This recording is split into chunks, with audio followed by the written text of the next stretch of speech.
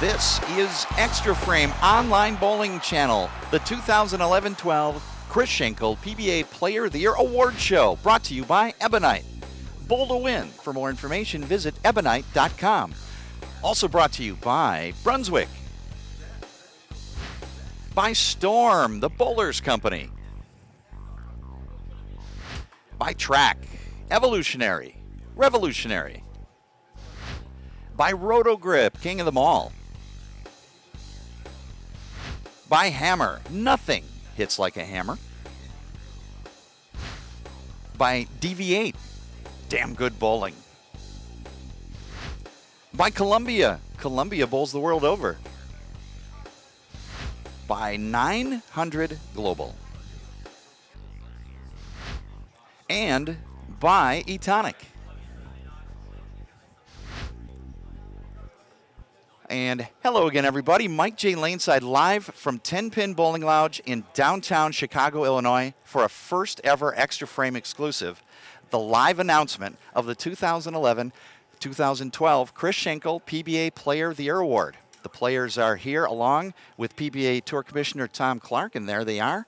And very, very shortly, we will have the live announcement of this season's PBA Player of the Year Award.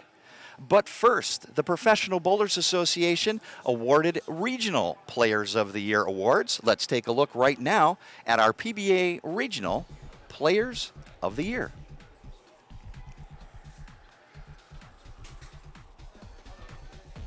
We start in the Southwest region. Congratulations to Sean Swanson. 4 tournaments, 2 wins, and a 5th place finish, good for $9,920. The PBA Central Region Player of the Year, Mr. Detroit Mason Brantley. 15 tournaments with 2 seconds, 4 thirds, a 4th, and a 5th. PBA East Region Player of the Year is John Fury. 16 tournaments, 1 win, 1 4th, 2 seconds for $10,055. In the PBA South Region, the Player of the Year there is Scott Newell. 13 tournaments, 1 win, 2 runners-up, 2 thirds, and 2 fourths. The Player of the Year in the Midwest region is Jason Wojnar. 10 tournaments, 1 win, 1 third place, 2 fourths, and a 5th, good for $9,920. And a doubling up in the PBA West region and PBA Northwest region. The Player of the Year there is Brian Smith. 2 wins in the Northwest and 3 in the West. There you are, the 2011-12 PBA Regional Players of the Year. And there is PBA Commissioner Tom Clark with Jason Belmonte, Mike Fagan, Sean Rash. Soon to come is the announcement on this year's Player of the Year. And we had a chance to take a look at the highlights and put together a package for you. Let's take a look at our finalists in action. The 2011-2012 Chris Schenkel PBA Player of the Year race is one of the closest ever. 3 players set themselves apart from the rest throughout the season and have been chosen by their peers as the finalists for the prestigious award. The first finalist is Jason Belmonte, who rolled a televised 300 game at the PBA World Championship and won 3 PBA Tour events. He also finished in the top 10 in each of the PBA's 4 major championships and ranked in the top 3 in earnings, average, and points. The second finalist is Mike Fagan.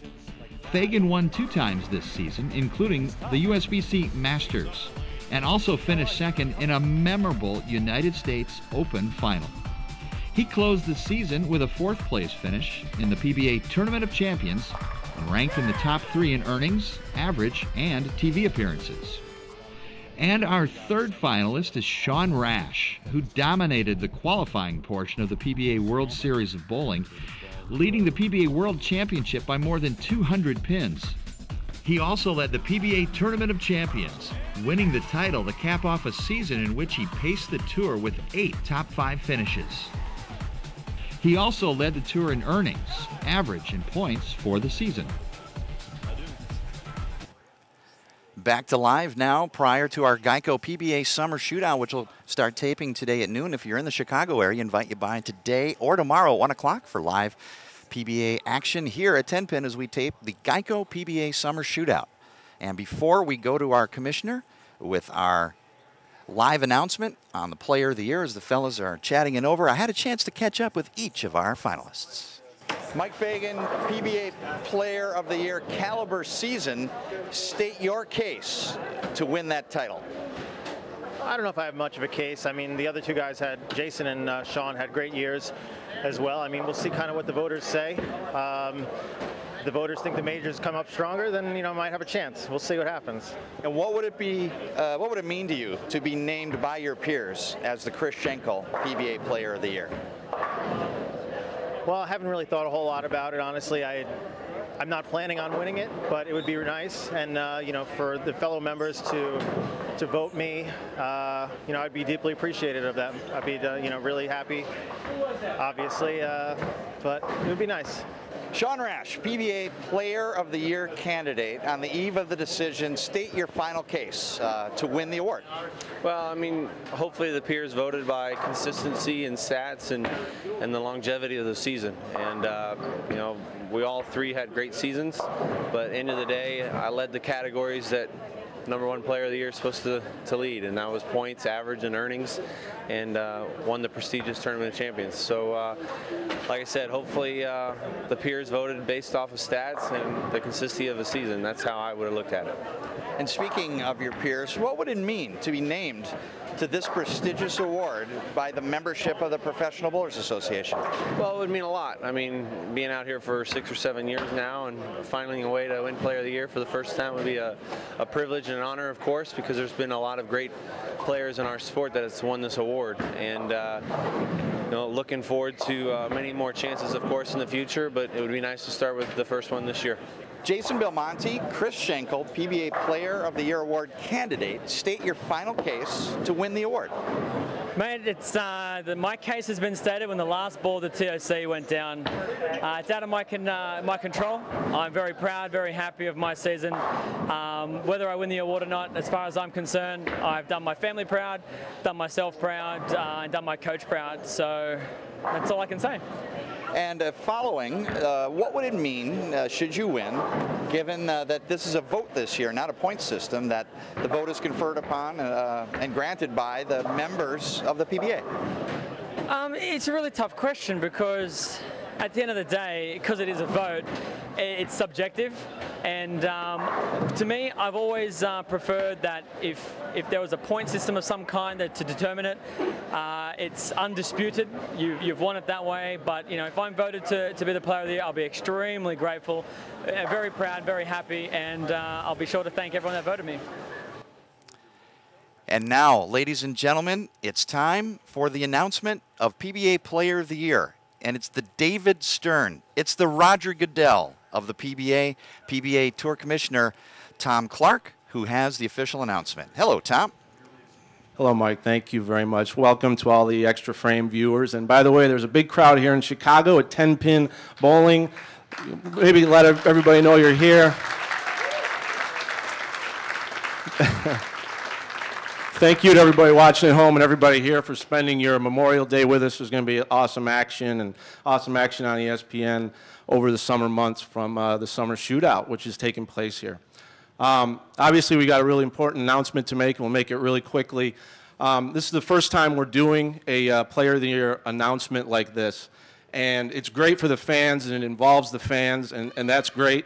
But at the same time, it's made for these three guys having some uncomfortable moments waiting for this moment. So a round of applause for the patience of these three great bowlers.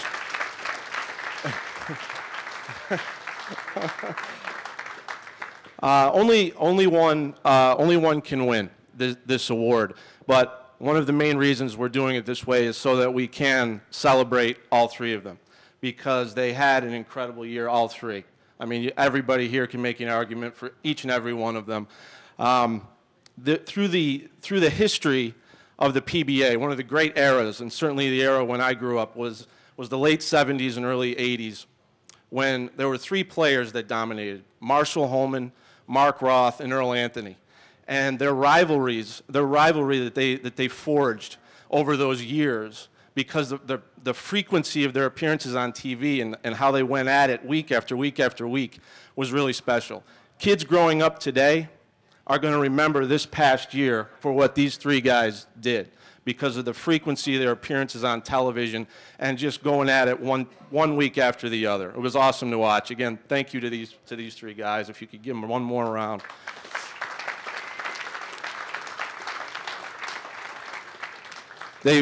These guys have elevated their games to compete with each other, and in turn, they've raised the level of competition across the entire PBA. So again, I thank them.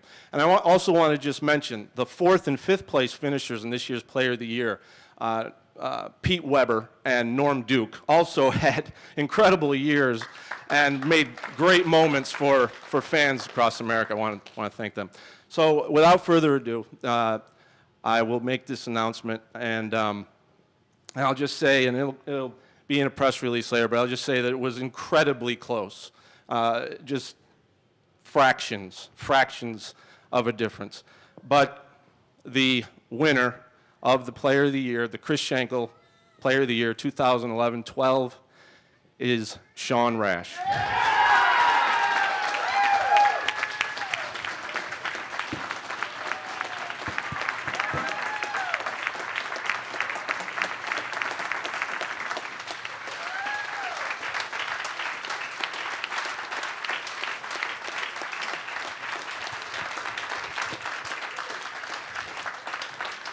I'm sure he'll want to say a couple words. Thank you, Tom. This season has been amazingly difficult. I want to congratulate Mike and Jason on a fantastic season as well. For the last year, the three of us have traveled to probably 15 different countries together, competed against each other around the world, like I said, and have seen some amazing things. Thailand was probably the most memorable event for me, watching both of these guys shoot 300 against each other on television. The World Series, we all know the struggles I had, the success that Jason had. The majors, we all had some success. The consistency between the three of us all year long, I think we raised each other's levels as the year went on. And comparing us to Roth and Holman and Anthony and those guys are some big shoes to fill. I think of Pete Weber and Dick and Walter and Parker and some other guys that I think we all idolize and whatnot. But thank you very much to the PBA, the members, and my family and my friends. Thank you. Thanks again, everybody. Get ready for some action. I'll send it back to Mike J. and the Extra Frame crew. Thank you. Well, there it is. The 2011-12 Chris Schenkel PBA Player of the Year belongs to Sean Rash. And an emotional Rash getting to address friends and family here at 10 Pin Bowling Lounge. And a moment that we are very excited to share with you here live on the online bowling channel. That's it from 10 Pin Bowling Lounge here in Chicago, Illinois. We thank you for taking time out of your lunch break to join us live on the online bowling channel. And if you're anywhere near Chicago, you have the opportunity today and tomorrow to stop by for the TV tapings for the Geico PBA Summer Shootout. Stop by 10 Pin Bowling Lounge on behalf of PBA Tour Commissioner Tom Clark and Jason Thomas and production assistants from everyone here at 10 Pin.